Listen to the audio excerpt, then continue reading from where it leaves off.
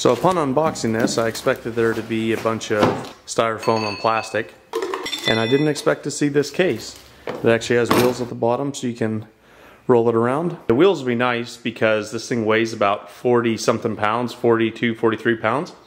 This demolition jackhammer does come with a couple bits, but there are other bits that you can buy for it. The manual does specify what type of hydraulic oil to add. With setting the machine up on end, you'll be able to see the oil in the sight glass if there's oil in it. And so you'll want to make sure that the oil is about halfway up in the sight glass. The task for today is to finish ripping out this chimney. In some parts of this tear out, I'm going to be pretty aggressive with the jackhammer. In some places I'm going to be really careful because I don't want to damage the foundation. I would suggest plugging the jackhammer into a 20 amp outlet if you have one available. The motor is rated for 1500 watts. Which is easily powered by a 15 amp outlet, but the power supplied actually says 2200 watts. So if you have a 20 amp outlet, definitely try to plug this into a 20 amp outlet.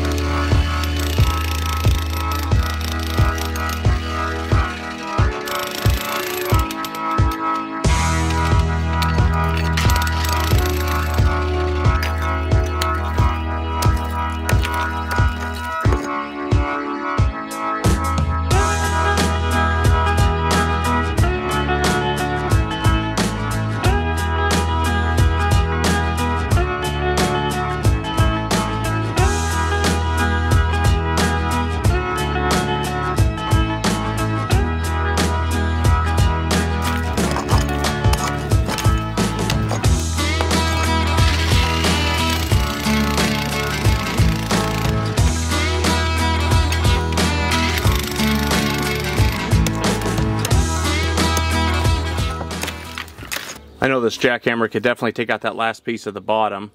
I'm just worried about damage in the foundation. To repair this corner in the future, I'm going to go ahead and take that metal pipe out and fill that in with a mortar mix, and then I'll put some concrete type caulking in the corner. In a previous video, I had shown taking down my cat fence where I had the netting over the top here. I definitely want to try it out on some rocks because we're going to be tearing out some rocks in the lawn here pretty soon, and it'd be nice to use this jackhammer.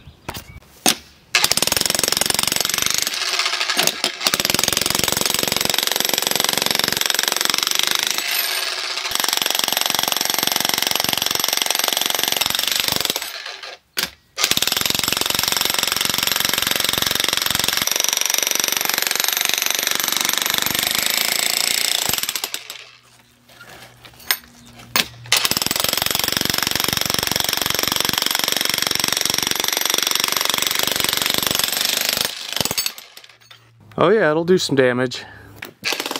I don't want to take out too much of this concrete, but I do got to try this thing out.